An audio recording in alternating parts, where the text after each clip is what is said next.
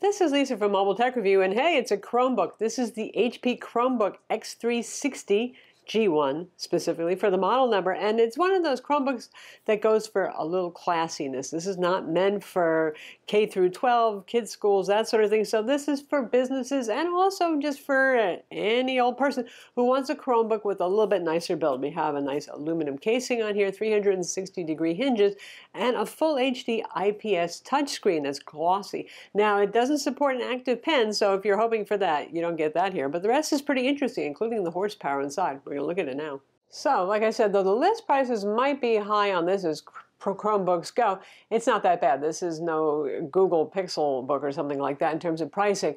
So you can start with an Intel Pentium, but that's not the interesting story here. You can get this with an Intel 8th Gen Core i3, Core i5, or Core i7 CPU. We actually have the Core i7 CPU inside. And so prices range from around $626 for a Core i3 right now on HP's website because they're having a sale, but they so often do that. Let's just go with that price for right now.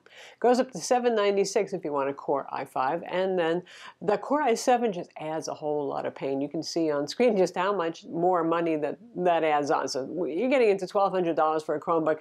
I don't know. You have to really love Chrome OS to do that.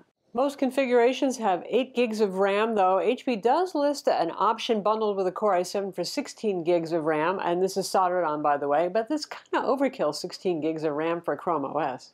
And as usual, it has slow eMMC storage, not as fast as an SSD by any means, but that's how Chromebooks roll, and you get 64 gigs of storage, which seems a little light, you know, given the more premium nature of this laptop. But then again, with Chrome OS, most of this stuff is stored in the cloud anyway, other than the actual apps that you install, so that's not too bad. So this is a 360-degree 14-inch laptop, so yes, if you're running Android apps, for example, where the keyboard is really more of a nuisance than anything else, you can just swivel it and get it out of the way.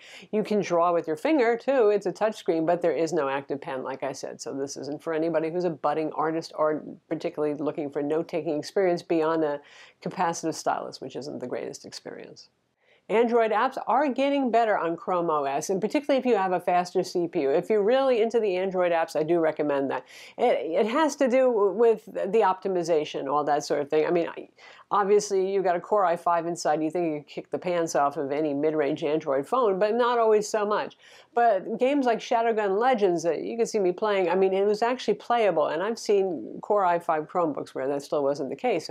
Very good performance. And alternatively, running a bunch of tabs, having a YouTube video playing in one tab, doing Google Docs with a rich document and a couple of other tabs open, and it doesn't skip a beat. So the performance here is really nice. And again, it's tailored more towards those of you who are doing more serious work with Chrome OS and not K through 12 kind of work, so you can do a lot. Obviously, it is still Chrome OS. You can run your Android apps, assuming compatibility. The touchscreen does help with that, certainly. And everything else is going to happen in a browser tab, pretty much. So there are limits for those of you who still aren't sure if a Chromebook is for you. If you need full Adobe Photoshop, obviously not so much. But if most of what you do, it can be accomplished in a web browsing tab or with an Android app, then yeah, maybe. Like most Chromebooks, it's not particularly light. I guess that goes with the non-premium, don't make it super duper expensive experience. Yes, it's aluminum clad, but yes, it weighs 3.7 pounds, which is 1.68 kilograms. It's pretty slim looking. It's got a nice taper on the edge. It feels premium. There's no flex on the chassis. If you want to get to the internals, which really isn't so much of a thing with Chromebooks, especially because you got eMMC slow storage, you have soldered RAM, all that sort of thing, and then it's the usual HP passive-aggressive kind of thing where you got to pull off the rubber strips and you got to remove some little rubber plugs at the bottom. You get the idea. Ports on this aren't bad. You have a USB-A, you have 2 USB-C. One of those will be used for charging because it does come with a USB-C based charger. You have a headphone jack, of course, and a micro SD card slot as well. The keyboard is backlit. It's kind of low travel. For something that isn't incredibly uber skinny, I was a little bit surprised. It's okay. It's not one of my favorite keyboards, but it's decent. And as usual with Chrome OS, trackpad experience is very good. You have multi-touch gestures and all that sort of nice stuff. Now the display on this, on the one hand, it's nice to see an IPS display that's pretty sharp looking. I remember the days when Chromebooks just had nasty TN panels still, so that's an improvement. But the color gamut on this is kind of lacking. You can see it playing a YouTube video where I had a very trendy summer tan going on, and it kind of makes me look like old, worn out, I don't know what, shoe leather or something like that. And the vibrancy from my skin is missing. And that call out where we have for the thickness of the device, that's a very bright red, but it looks sort of like a muted autumn tone instead. So color gamut not very wide on this. Brightness not super high either. We're looking at the low 200s for nits and brightness. It's fine for indoor low light use, but if you want to use this in very bright environments, that combined with a very glossy display probably mean this is not the pick for you. The speakers are quite loud. They're Bang & Olufsen branded speakers. They do distort at the higher volume levels, but it's plenty loud enough at 50% volume that you probably don't want to be cranking it much higher than that.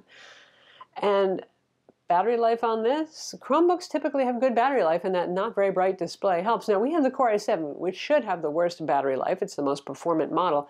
60 watt-hour battery here, 45 watt USB-C charger, and we were able to get through a full workday. So that means 8 hours of using it for business productivity kind of stuff. If you're doing something a little more hardcore like playing, well, Android games, it's going to be significantly shorter than that. But if you're doing Google Docs and social networking and all that sort of thing, you could actually go through a whole workday with it, which is pretty darn good.